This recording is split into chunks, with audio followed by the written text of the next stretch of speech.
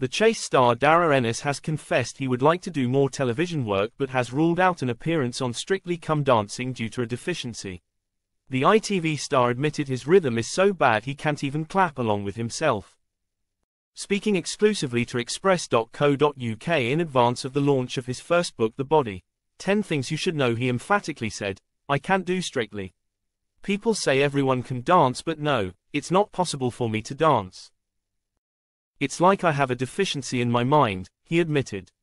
"I have no fear of crowds or anything like that, but I have no sense of rhythm. I can't even clap along with myself."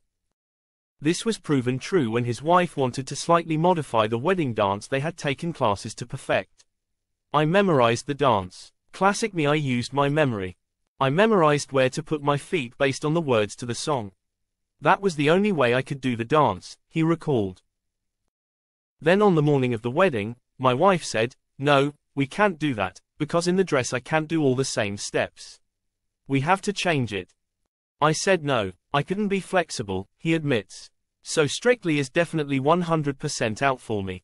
I'd be willing to talk to other reality shows and do other programs. I'd be happy to do them, give them a try. Although I would probably be weird in the jungle because I'm an entomologist, so I'd probably be in there studying the insects," he laughed. Aside from reality TV, Darragh would love to present science programs but for grown-ups, as he feels there is a gap in the market for that kind of programming at the moment. "I'd love to do more TV," he says.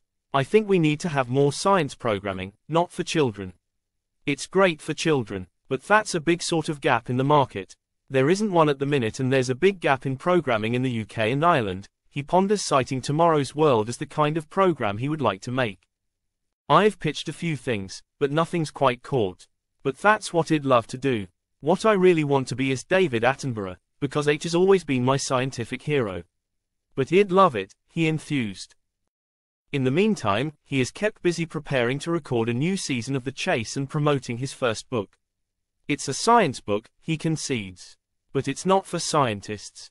It's for normal people who aren't into the technical stuff, but want to know a little bit about their bodies and how it works, all from a scientific perspective.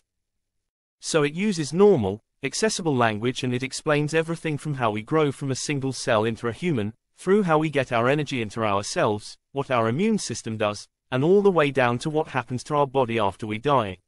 So it tells the whole life story, but all in an accessible way, he said.